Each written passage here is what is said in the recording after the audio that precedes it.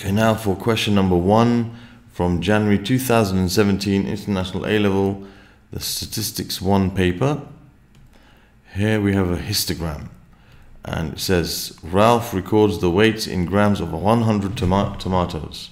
The information is displayed in the histogram below, and we've got the frequency density on the y-axis and the weight in grams on the x-axis. Given that 5 of the tomatoes have a weight between 2 and 3 grams, find the number of tomatoes with a weight between 0 and 2 grams. Okay, now, so what we can do is we basically know that this bar between 2 and 3 grams represents 5 tomatoes. So we can see that the width of the bar, okay, in terms of the units is 1, and you have 1, 2, 3, 4, 5 squares. So that's like 1 times 5, so that must be a frequency density of 5, because 5 times 1 gives you 5. That will cause there to be 5 here. So the number of tomatoes with a weight between 0 and 2 grams, well, we got here 2 times 2, there must be 4 in here. 2 times 2. So the number of tomatoes which have a weight between 0 and 2 grams is going to be 2 times 2, which is going to be 4. It's basically the frequency density times the interval, okay, which is equal to 4. So you can say that there are 4 tomatoes in the 0 to 2 grams category. Okay, that's pretty simple enough. Then it says one of the tomatoes is selected at random. Find the probability that it weighs more than 3 grams. Okay, so there's 9 tomatoes less than 3 grams, and there's 100 tomatoes altogether.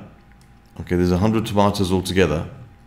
Okay, so the number of tomatoes, the probability that the weight of the tomatoes is more than 3 grams is going to be, we got 100 minus 9 over 100. It's going to be 91 over 100. You can write it as a fraction, you can write it as a decimal, no problem. But 0.91 is a probability that it weighs more than 3 grams.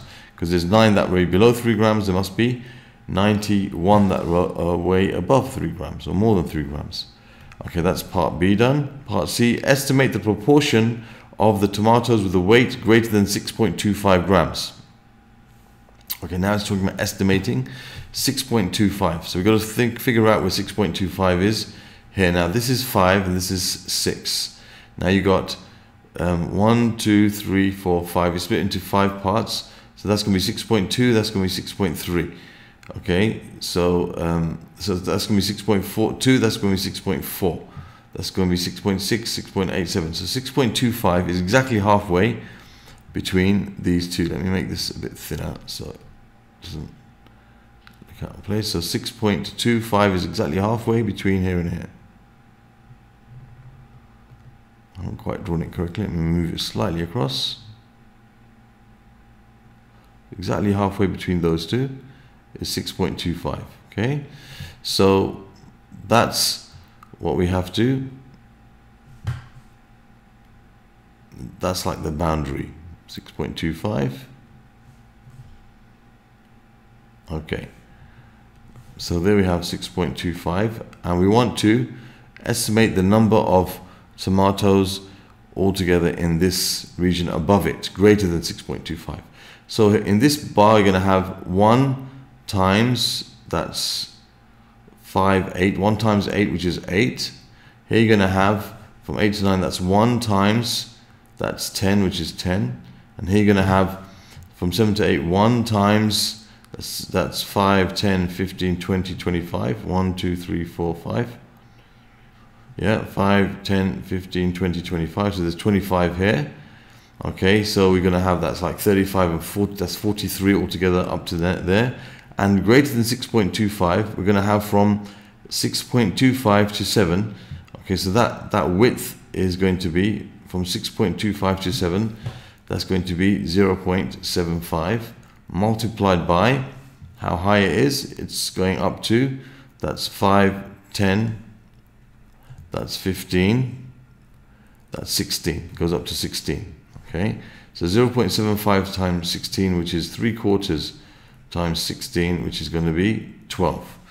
Okay, so there's 12 in this region here, just in this region here, after this shaded part here, basically. So that's 12 plus 25 plus 10 plus 8. So it says find the estimate the proportion of tomatoes with a weight greater than 6.25. So the proportion, you got 12 plus 25 plus 10 plus 8. Okay, so the proportion, that's over 100. Okay, so you're going to have, that's 35, that's 42, that's 35, that's 47 plus 8, that's 55 over 100. Okay, so the proportion is going to be like 11/20, like a fraction. Okay, so part D says, using your answer to part C, explain whether or not the median is greater than 6.25 grams. Well, we can see that 55 of the items of the tomatoes their weight is greater than 6.25. That means 45 are less than 6.25. So the median must be greater than 6.25, because the median is such that there's 50% of the data to the right and to the left of it. So it's not right in the middle. Okay, so 6.25, if it was in the middle, then the median, okay, then if it was in the middle, then there would be 50% on either side. So for it to be the median, it has to be slightly bigger than 6.25. So you end up with 50-50 on either side. So because as 0.55 is less than 0.5, therefore, okay, the median must be greater than 6.25 grams. Okay, so that you end up with exactly 50% of the data on either side. Okay, so that 50% of the data is before and after the median. Sorry, my handwriting is getting bad again. Okay, so that's the answer to part D. Okay, so now the answer to part E.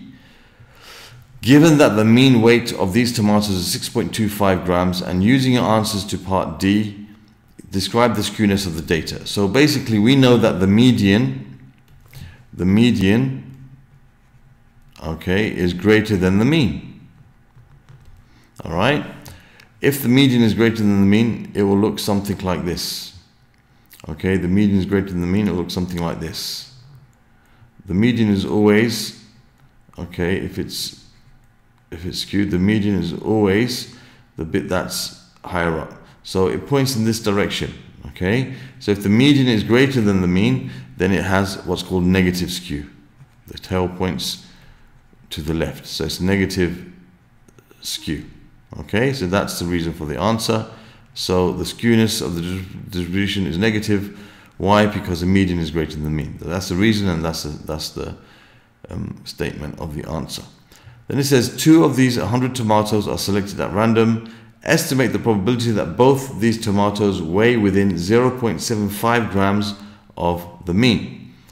Okay, so the mean we said was 6.25. Okay, so the mean is equal to 6.25. So if they were to weigh within 0.75 grams of the mean, then the weight would be between basically 6.25 minus 0.75 and 6.25 plus 0.75. Well, that's equal to 7, and that's equal to 5.5. Right, let's just make sure of that. 6.25 minus 0.75, okay, which is 5.5. So we want to find that the weight is between 5.5 and 7. That's what we want to find.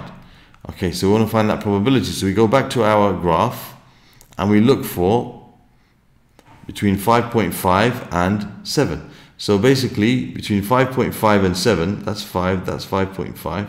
So between 5.5 to 7, well, that's a distance of 1.5. So you have 1.5 times the height of the bar, which is the frequency density, which is 16. So it's 1.5 times 16.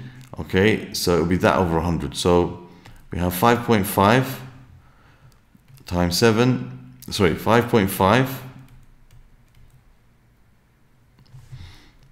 I'm talking about the width of the bar is, that's 1.5, so you have 1.5 times the frequency density, which is 1.5 times 16, which is 16 plus 4.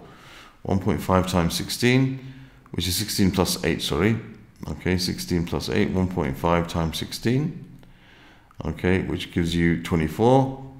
All right, so you got 24 out of 100. Okay, so for the first tomato, the probability that it weighs within 1.75 grams of the mean is 24 over 100. Now for the second tomato, now there's only 23 tomatoes left in that category out of 99.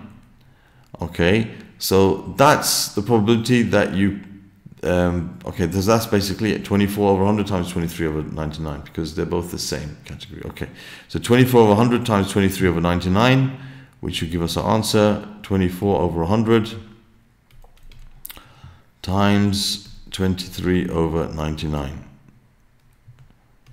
which gives us 46 over 825.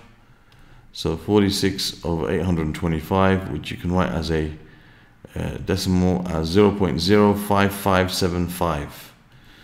0.05575. So we're going to say 0.0558, and there we have our answer to this question.